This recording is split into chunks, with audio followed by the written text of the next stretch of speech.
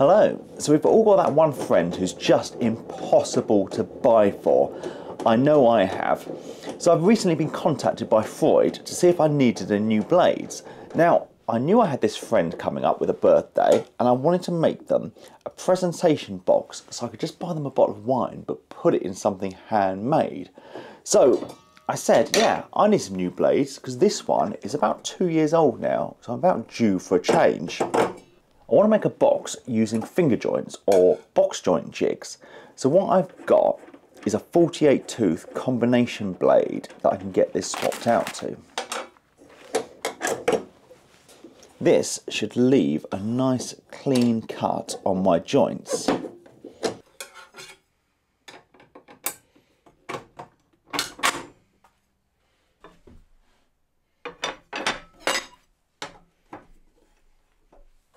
First thing I need to do is make a simple box joint jig. So I'm going to use the mitre gauge and a scrap of 18mm plywood. I'm just going to get this clamped into place. I'm going to lower the blade down to just slightly under the thickness of the material I'm going to make the box out of. Now what I can do, get the battery in the saw, and I'm going to push this fence that I've just clamped on through the blade, cutting a slit into it.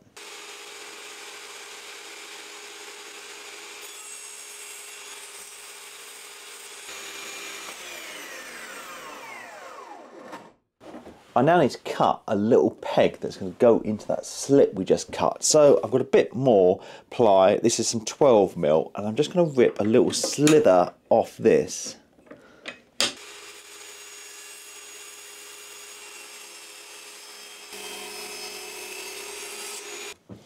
This now fits in there perfectly, but it doesn't need to be this long. So I'm just going to mark it out and cut it down. Now I can get a little dab of CA glue, put into the slot, and the peg put into place.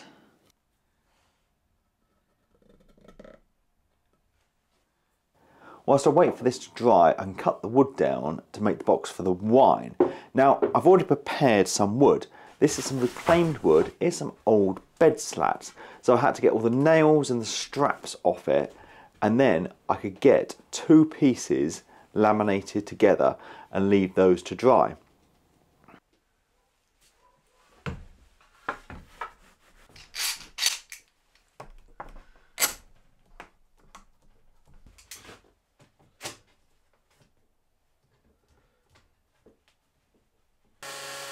Then I came back and put them all through the thicknesser to clean them up.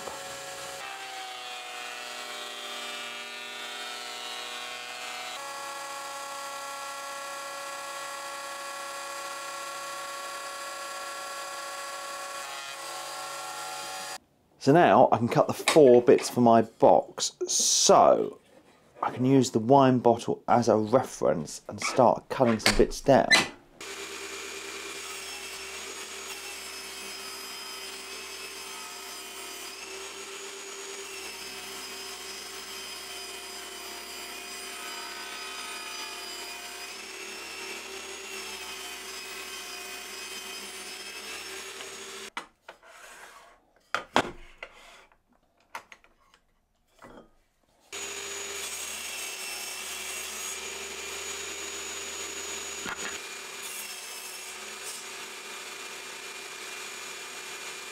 I've got the 4 sides for the box cut and the little peg in our jig is dry. So now we can get it on the mitre gauge, and I have the rest of the offcut of the little peg. I can get that pushed against the blade and then the short bit of peg pushed against that. Then I can get the clamp on, and that's our spacing sorted. Right, it's time to actually cut these joints. So we're going to take one of our bits of workpiece, get it pushed against the blade and lower the blade so it's just poking up slightly above the workpiece. Now we can take this and get it pushed up against our peg. Now what I can do is turn the saw on and push this through the blade, and then I can hook the cut I've made over the peg, push it through again, and then keep moving it over the peg and pushing it through. That's the theory anyway.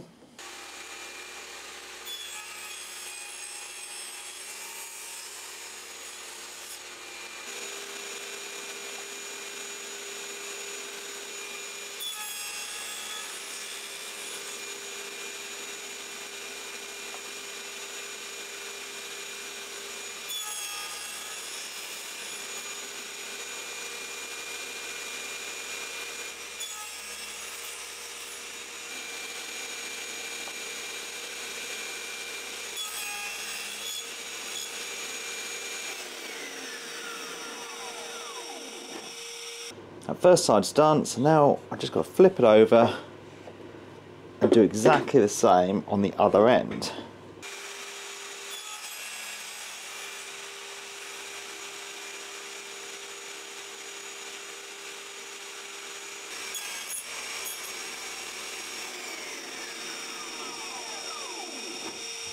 I've now cut the joints in both ends of the two longer sides. So what I can do is take this board and flip it around so that the first peg we cut, or the first joint we cut, now goes over the peg. Now I can take one of my shorter sides and butt it up against that board, get it clamped in place, then I'm going to make the first cut, then I can move it along so it goes over the peg and continue as we did before.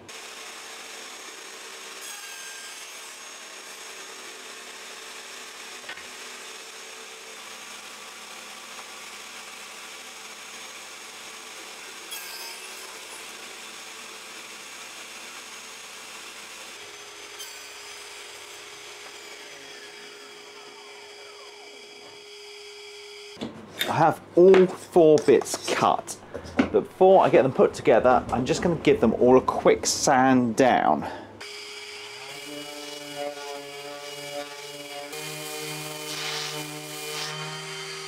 Having a little test, I can see that this is going to be a tight fit. It's always a fine line because obviously you want it nice and tight, but at the same time you've got to be able to get it together, but I think we're just about going to be okay. So, next job then is just to get some glue into these joints and push them together.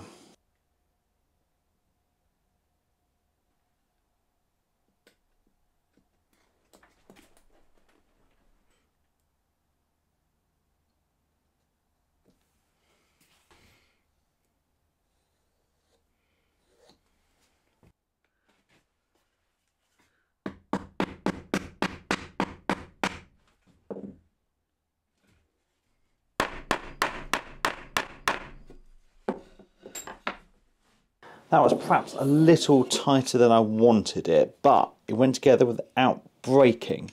So what I can do is adjust the spacing between the pin on my jig and the blade to get the fit slightly looser. So I've just got a clamp now on the diagonal just to pull the whole thing into square.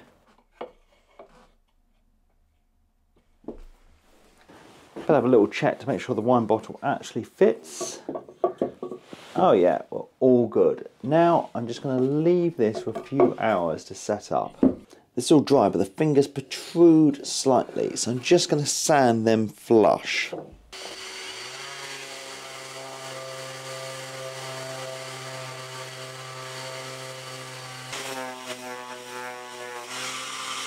Some of these joints have a small gap in them. So what I'm going to do is I've taken some sawdust out of the dust extractor and I'm just going to mix it with a bit of wood glue.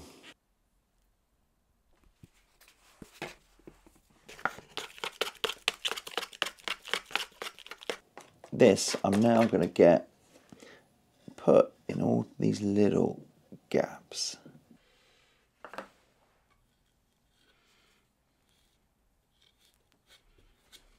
Whilst I wait for that to dry, I need a top and a bottom for this, and I have some more bits of glued up bed slats, so I can get the saw set up to the width of the box and rip a piece, and then do the same and cross cut a couple of bits so I've got the top and the bottom.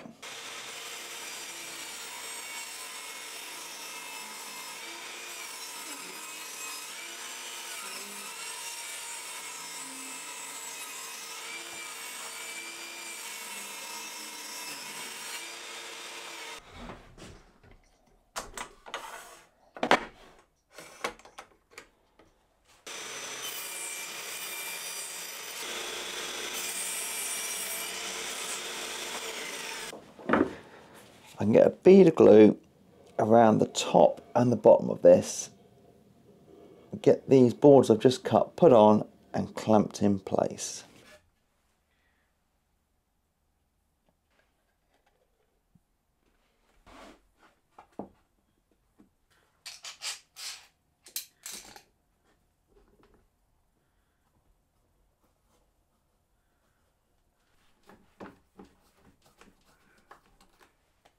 The glue's dried, so I can get all the clamps off, and then I'm going to give it another sand down, just to bring this bits that I've glued on flush with the body. It's all nice and sanded, but it's very square at the moment. So what I have is a Freud roundover bit that's going to go in the router.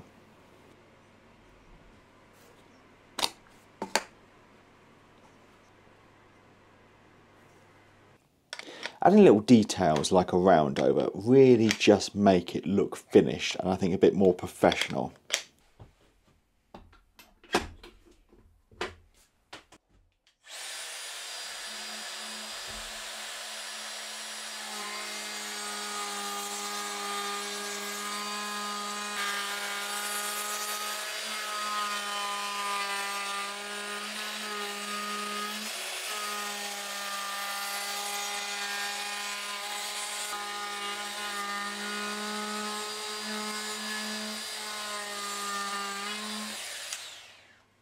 I think this looks so much nicer with rounded off edges, and that router bit from Freud did a beautiful job.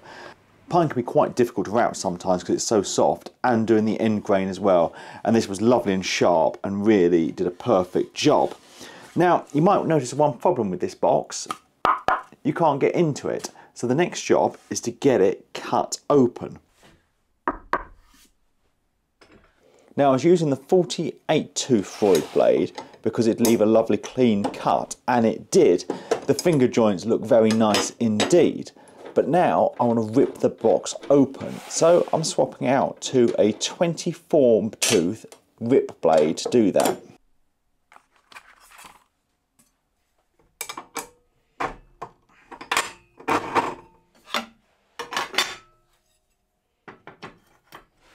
I can now get the fence set to where I want to cut this box open, and then I'm going to lower the blade so it's just under the thickness of the material.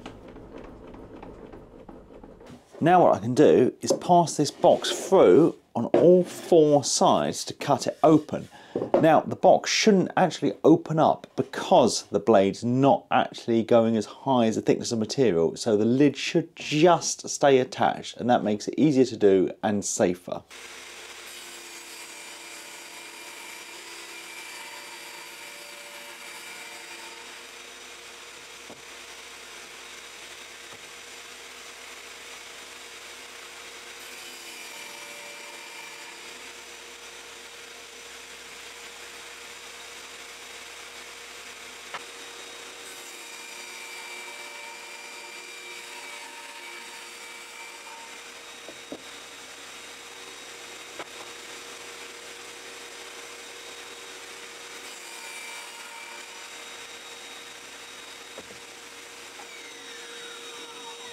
So we've got a cut going all the way around the outside, but the lid's still attached.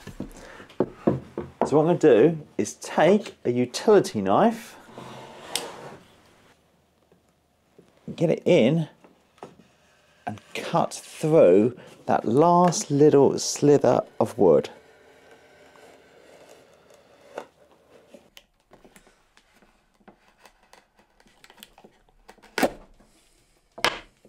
That's worked well, but we've got the little slither of wood that just needs tidying up, so I'm going to sand it back.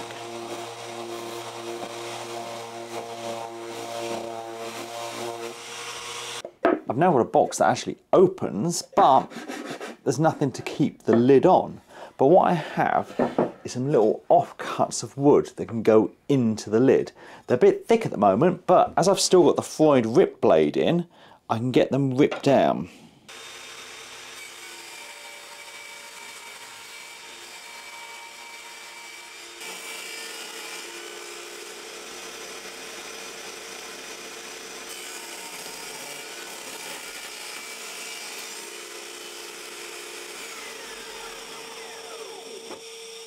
These little bits now I can get cut down into 4 bits that are going to fit perfectly inside the lid.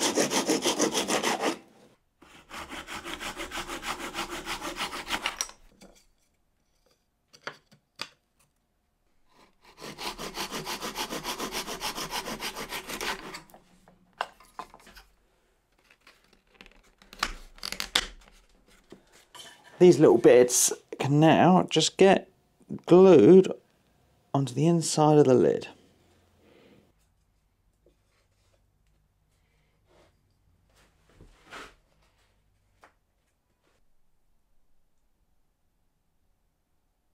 I'm going to finish the box with some hard wax oil because it's a finish and stain in one.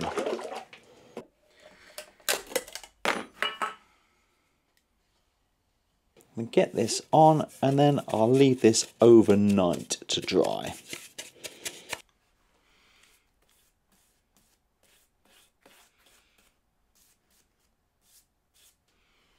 The finish is dry on this now, but it's left quite a matte finish. But I've got some wax polish that I'm just going to get some of that brushed on and buffed off.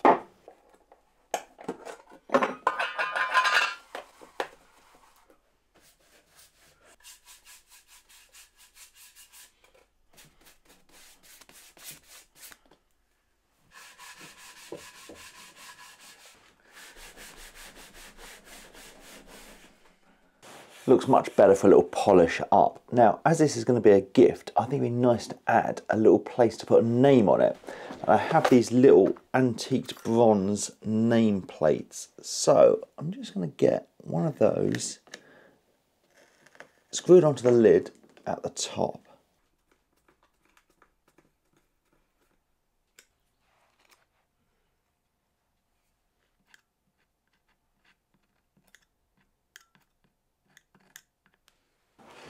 I can now get the bottle of wine put in there, but I think it's going to need some packaging, and what better to use than one of the offcuts of the wood I used to make it. So I'm just going to take a few shavings.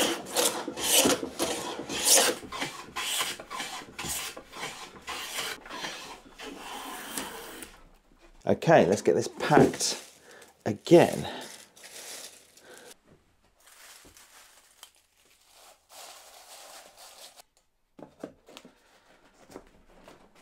That's it all done. A presentation box made out of some old bed slats using some finger joints to make it. So next time you've got a difficult person to buy for, as long as you put it in a homemade box, I think they're going to be very happy. So thank you to Freud for supplying all the blades for this project. They did a lovely job. I'm very happy with these finger joints and the cuts in general. So I'll put a link to all of those down below the video so you can check them out. So thank you for watching. Thank you to Freud. Thank you to my patrons, and please subscribe for more videos.